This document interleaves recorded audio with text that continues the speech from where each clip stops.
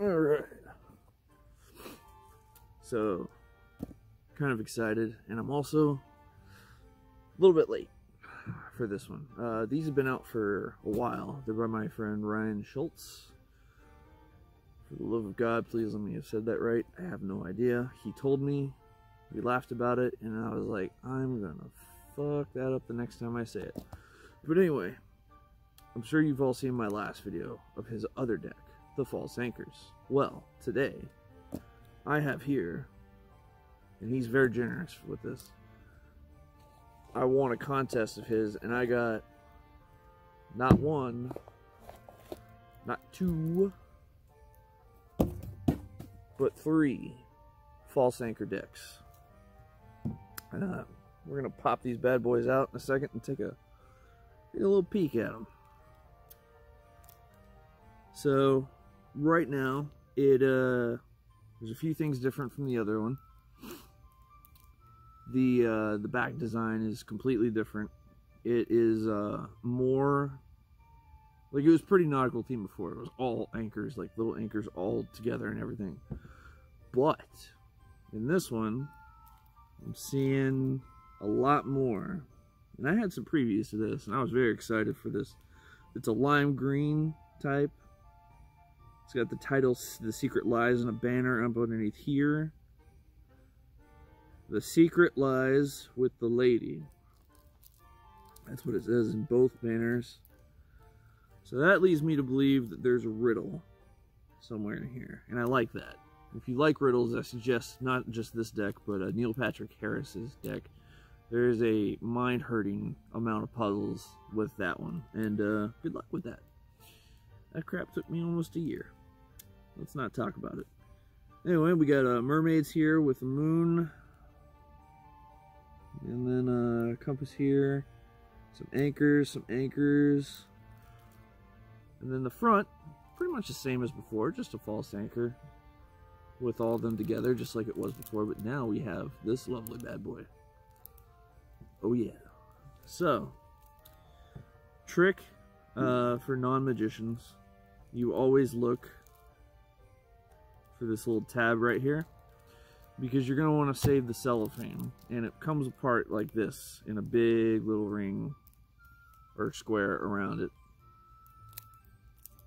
And that takes off the top half of the cellophane, and it leaves you... Go away. I know I'm statically charged. I'm an electric personality, baby. So this leaves you with cellophane from here to here. And what this does is it leaves a protective layer for the box.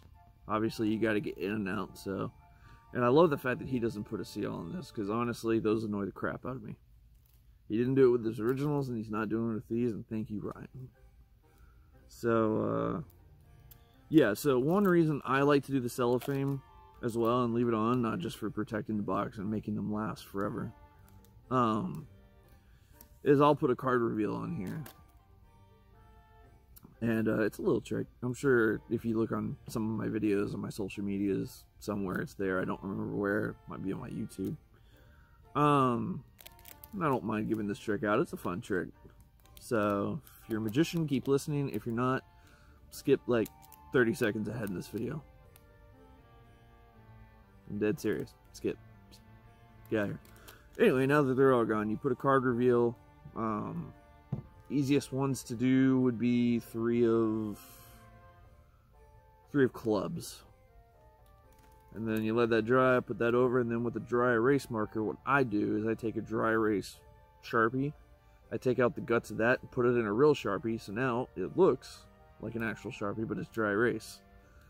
And then without them seeing the front of it, you draw on it.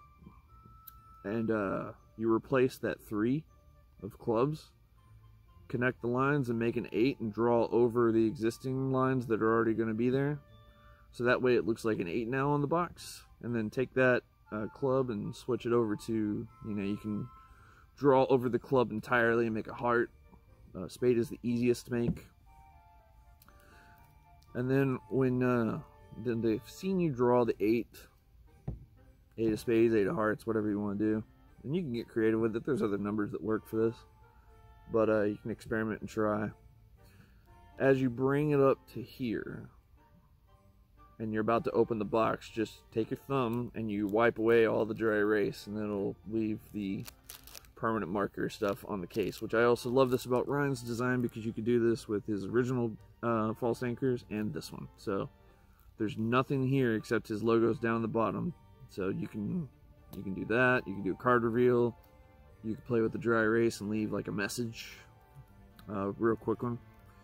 But anyway, let's get into the nitty-gritty and find out what Ryan has done this time.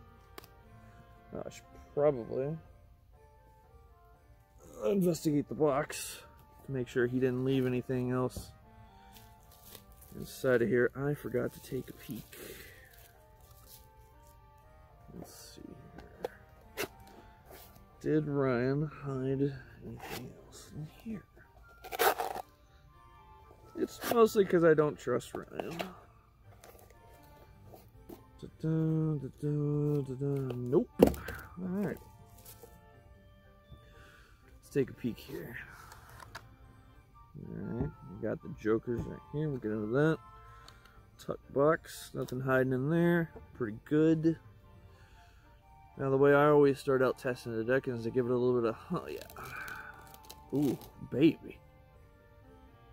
Okay, a little one-handed. Okay, well, hello. That's suspicious. But these feel really good, and that was a half-ass spread I did, and these look pretty nice. And then we go a little bit Russian. Russian shuffle. Again, that doesn't do anything. It's just one card Russian after another. One hand.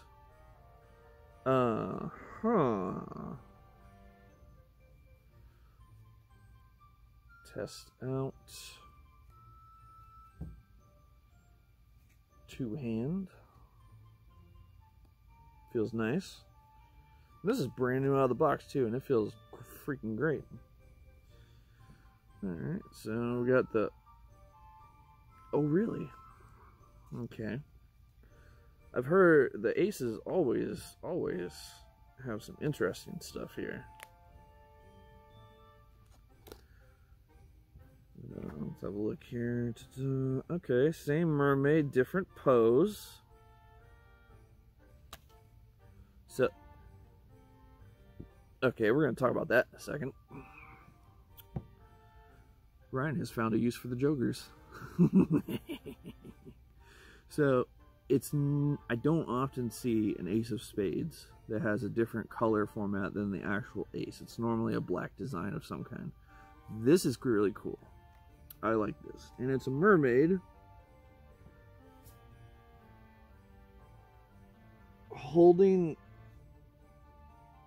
Oh, good Lord, my eyes. And holding a bottle of wine. And it looks like a joker. And then we go to the back design here. And just like I said, we got a mermaid in all four corners. But on the banners in this one, it says perception is reality on both sides here. Moon, that kind of looks like a Pac-Man run. I don't know if you noticed that. Upon closer inspection, it is a cloud. But that looks like an angry Pac-Man to me. We're going to have to talk about that, buddy. Alright, put that over there. And then we'll investigate this joker. Okay, so this is a normal joker, and Ryan has thrown in a double facer. That is really cool. So you can still use the two jokers for whatever. And then,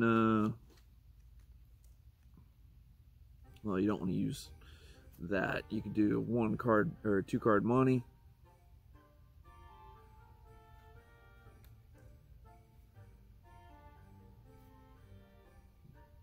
I don't know where my brain's going with this one, but we're going to let that simmer for a minute. Alright, so far it's done everything beautifully just right out of the box. This is ridiculous. And Ryan has done a really great product again. From the fit and the spread. Oh, okay, I'm in Florida right now, so we do have kind of a cold spurt. So anybody that's watching and you think the cards are going to get ruined, nah, it's like 46 degrees out here. You can probably see my breath and my smoke from my fire. So trust me, it's fine outside. But it's in new deck order, which is kind of new because except for this, the last deck he had it stacked a certain way with certain tricks, just ready to go out of the box. Whereas this one, you get a gaff card, and then what is this 2 of clubs doing? That's an extra 2 of clubs. Oh, that's... So what is this 2 of clubs? Is that real? I don't trust anything in here. Okay, no, that's real. So, for some weird reason... Oh, now I see what's going on here. Ryan has included a couple more gaffs. So I was wondering, because I saw the 2 of clubs and the ace of hearts over here. Made no sense to me a second ago. But it makes sense to me now because they are gaff cards as well. So it's a half of an ace of hearts and a 2 of clubs, and then a half of a 2 of clubs and an ace of hearts over here. And I'm sure there's many different routines that y'all can think of doing it with it. I've got a couple in my head. I just don't have anything practiced. So we're going to go through here, check out the court cards. They look classic, nothing really suspicious about them. Because it's Ryan, I'm going to double check, triple check these really fast. Okay. Nope. Looking pretty clean, which I don't trust.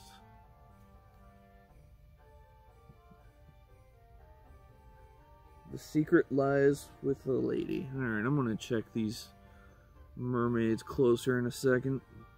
You would think the lady would be the queen, because, you know, queen. But, let's see if we can source out the secret that he's trying to hide here.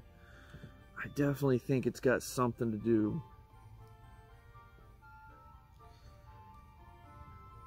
Not you. There we go. It's gotta be these jokers. Wait a minute. This... Okay. There is a card in her bra. On both ones.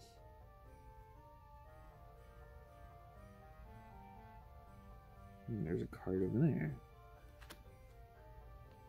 She's holding a card. In her hand, though.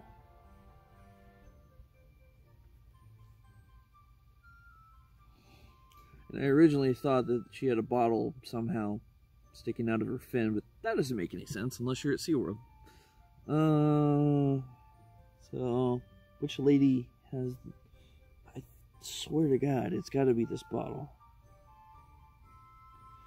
She's holding... Let's see if I can get this. She's holding in one hand a wine bottle, and I'm pretty sure I'm going to need a magnifying glass to find out what's inside of that. As well as a card over here. But it looks like the jokers... And I want to say it's this...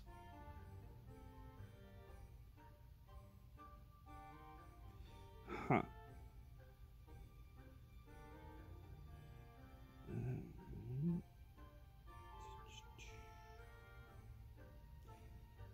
Wow. Well, this is going to hurt my head for a while. So it's pretty much just like Neil Patrick Harris's deck. So that'll be forever and a day that happens.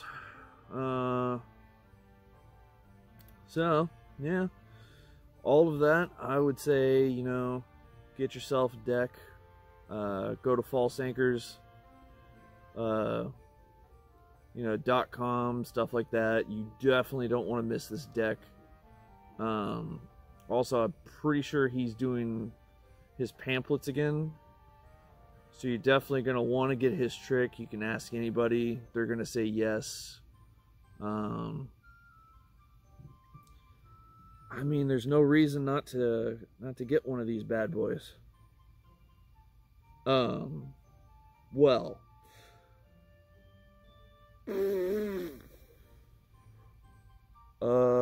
Okay. Yeah. False Anchors, apparently, ghost approved. That's suspicious, and I'm getting freak out of here. No, not again, not again, not again, not again.